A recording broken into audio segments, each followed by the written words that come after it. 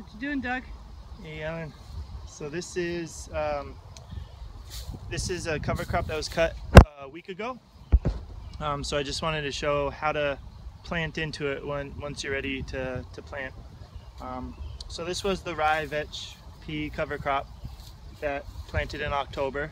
I cut it a week ago, so that was the first week of June, and it's been sitting on top.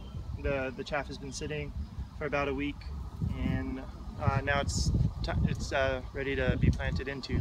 So I'll just show just how you can do it different ways, but what I usually do, so if I'm transplanting, say, tomatoes into here, I'll just make a space in the mulch. So this is the rye and the vetch and everything that's dried up, and then just with a hand shovel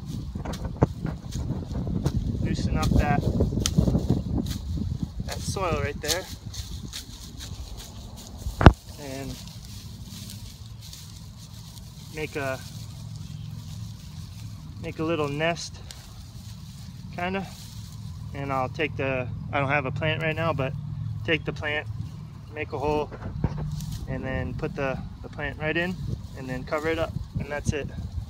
So in 1 week, that big ball of rye roots broke down enough for you to plant right into that spot with just a little breaking up. Yeah, so you can see how easy that was, just to get the shovel in to this. So as you might know, like the mass of roots that the rye has is really, it's contributing so much organic matter to the soil as it decomposes.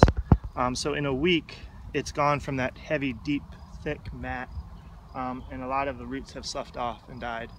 And now it's really easy to be worked. So waiting for that stage, that milk stage again, is really, really important, because a lot of that energy has come up out of the roots, and so the roots are not as filled with that and won't be able to come back and re-sprout after you cut it. So waiting for it to enter its milk stage, entering seeding, will allow for easy work in the soil to transplant right into. So great, thanks. Yeah, you're welcome.